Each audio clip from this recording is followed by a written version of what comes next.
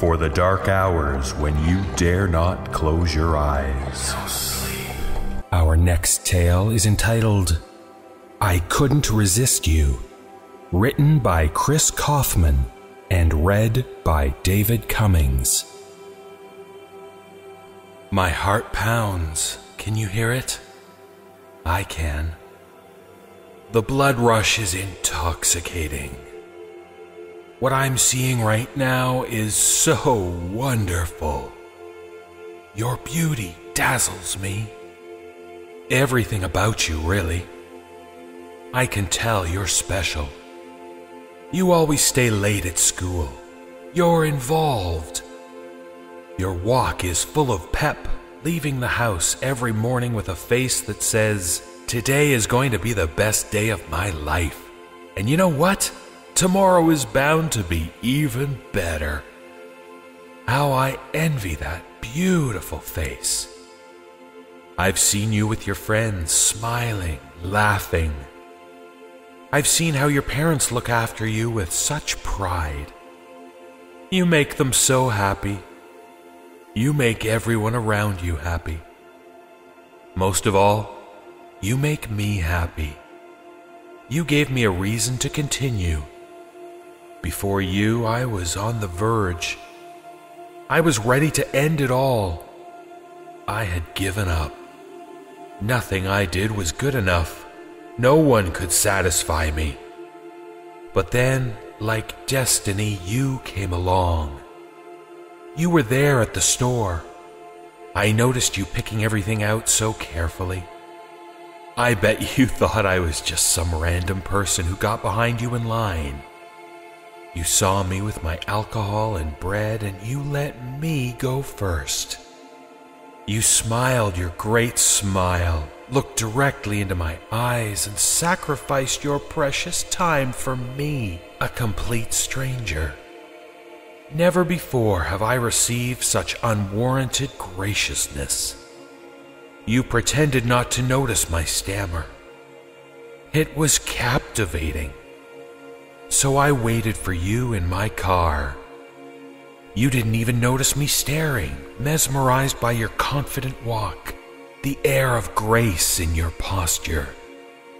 I giggled at the way you loaded your heavy groceries into that little Honda. I've never seen anything so endearing. But the best part? You didn't even notice as I followed you all the way back to your house. You aren't very observant or careful, are you? I bet you think everyone has something good to offer the world.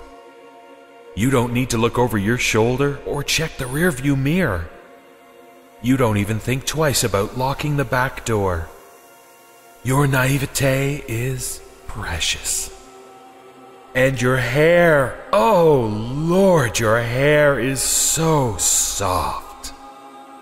I've waited months to run my fingers through it. I've seen how you care for it, brushing every night before bed. Beautiful. Even the way you sleep is enthralling. The way you tuck your hand under your face, curled up on your side, the little alarm clock illuminating your body. My darling angel, I hope you know that I really cared about you. I put all your things back just the way you left them. I was so quiet, too. I never once woke you from your sweet little dreams. Tonight was different, though. I really don't know what came over me. The note in the kitchen about your parents being out of town got my adrenaline pumping. I tried, I really did, but I just couldn't stop myself from getting in the bed. I'll never forget that face. You were terrified when you woke up. None of the others ever screamed that loud. I'm bleeding, by the way. Why did you hit me with the lamp? I wasn't expecting such tenacity. You might have even gotten away if you hadn't tripped down the stairs. That was actually pretty cute. You know you would have ruined everything for me. I had no choice but to knock you out. I didn't even want to put the tape over your pretty mouth, but you forced me. You know that, right? I was afraid you'd cry out as I dragged you into your basement, and for good reason. Look, you're trying to scream right now. It's pointless, though. I'm the only one who hears you. God, now you're crying. Why? Why are you crying? Stop it. Stop crying. Stop fucking crying. I can't stand the crying. It looks so weak. Weak and pathetic. Is that really what you are? All the time I spent getting to know you, and you turn out to be a worthless, quivering sack of tears. This is how you repay my devotion? Tears? You know what? Now that we're better acquainted, I guess I don't really like you as much.